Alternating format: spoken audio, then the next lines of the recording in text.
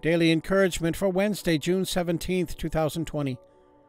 And the verse comes from 1 Thessalonians 4:1 NIV, living to please God. As for other matters, brothers and sisters, we instructed you how to live in order to please God, as in fact you are living. Now we ask you and urge you in the Lord Jesus to do this more and more. More and more is the title of today's devotion. The life which pleases God is an instructed life. The Holy Spirit, the Scriptures, the human teachers, all will be involved in the task. It is a growing life, and more is its watchword. The opening verses of this chapter pinpoint important characteristics of the life which pleases God. It is a pure life. God's plan is to make you holy, and that entails, first of all, a clean cut with sexual immorality. Verse 3, Philip's version. Diametrically opposed to adultery and fornication, it will clash with the standards of the day. However, the beauty and blessing of the pure life, especially as seen in Christian marriage and family life, will bear a stronger testimony than many words. It is a life of fellowship. You yourselves have been taught by God to love each other. Verse 9. Purity and brotherly love were conspicuous characteristics of the early church.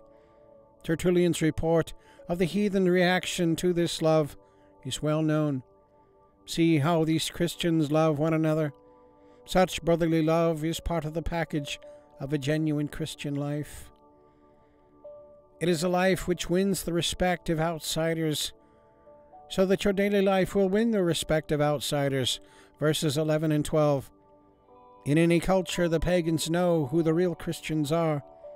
Unobtrusive, faithful work wins their respect. Pray with me.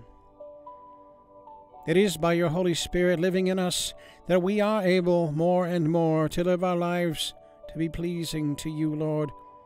Help us to be faithful in our prayers and searching the Scriptures, seeking you always and everywhere, to be obedient in keeping ourselves pure and separated from any sexual immorality, whether in thought, word, or deed, to be loyal in our fellowship of believers, loving one another and bearing each other's burdens, and in humility, doing our work as unto you, God, that you receive all the glory, honor, and praise.